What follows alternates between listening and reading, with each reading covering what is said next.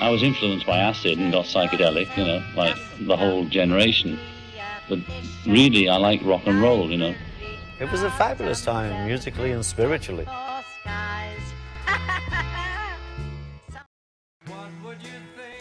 Someone comes up and asks you, they say, now, what do you think about drugs, you know? Okay, so if you've been involved in it and if you've tried drugs and stuff, then what can you say? You can only lie. If you want your public image to be great, the only way out is to lie, you know, and like so many people do. But the thing is, we're honest, you know. If people are awkward enough to go and ask us that question, they're going to get an honest reply, and it's always going to be something that they may not like, you know. A lot of pop people go through a hell of a lot, you know.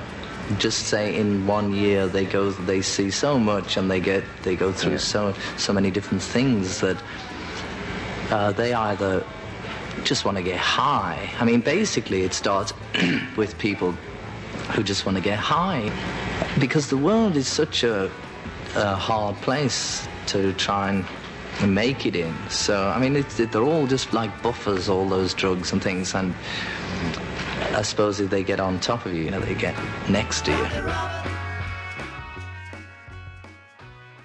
Anybody who's been in the drug scene, it's not something you can go on and on doing, you know. It's like drink or anything. You've got to come to terms with it, you know, like too much food or too much anything.